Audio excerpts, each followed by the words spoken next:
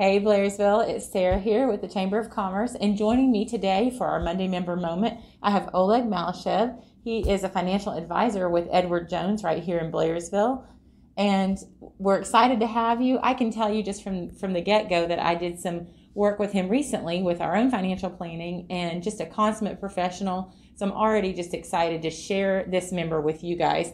Oleg, what do you guys do at Edward Jones? Well, first of all, Sarah, thank you for having me here. It's always an honor and great way to start it off.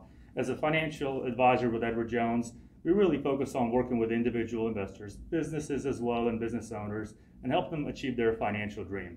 Most importantly, we find out what's important to them, and then from there, we try to build an established process that's tailored to them to help them achieve their financial goals.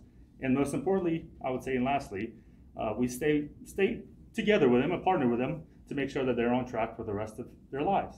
So we have a lot of people who just kind of want to DIY, do everything themselves. We've got apps for everything nowadays.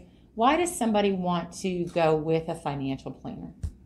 Well, I will say that I could probably sit here all day and give you plenty of reasons. But the number one thing I would say is, just like my wife and I, we have a dream house, or I should say a dream home. And if I went out there with a shovel and an excavator and tried to do it myself, it would not work out well. So for the same reason, when it comes to financial planning, I really enjoy and take pride in working with folks by helping them achieve their financial goals. Mm-hmm. So just as I wouldn't build a house myself, I don't recommend folks try to build their investment dream house, financial dream house, on their own either. That makes perfect sense, and it's just, why reinvent the wheel when someone already knows exactly what needs to be done? Exactly. So along those lines, what do you feel like, would you share with us kind of the most common financial mistake people make?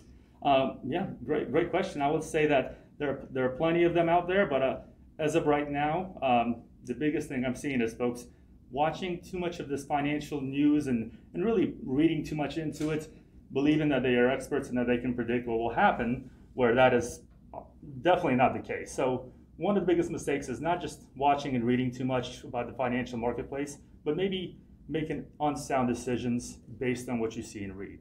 Okay, so don't make a decision based on everything you read. Correct. Yeah.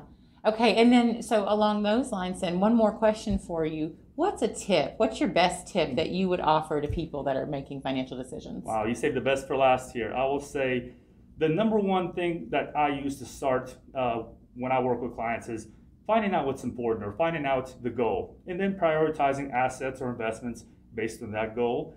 For example, having a goal of leaving a legacy for your children, maybe we have different options than the typical income generating things, and vice versa. If we need income, maybe let's not plan for legacy quite yet, but just finding a goal and then using knowledge to get you to that goal appropriately with the right kind of investments. I love that. Essentially, you're saying begin with the end in mind. Let's see Correct. Where we want to go, and then we'll make the path to get there. Absolutely. I love it. Very good. So where are you guys located? We're located off of 178 Brackett's Way, suite number 2, which is right here by Popeyes and right by the new Longhorns that I'm sure everyone is familiar with. Okay, perfect. So if you are in need of some financial planning, take advantage of this local member and head down to Edward Jones. Thanks, guys.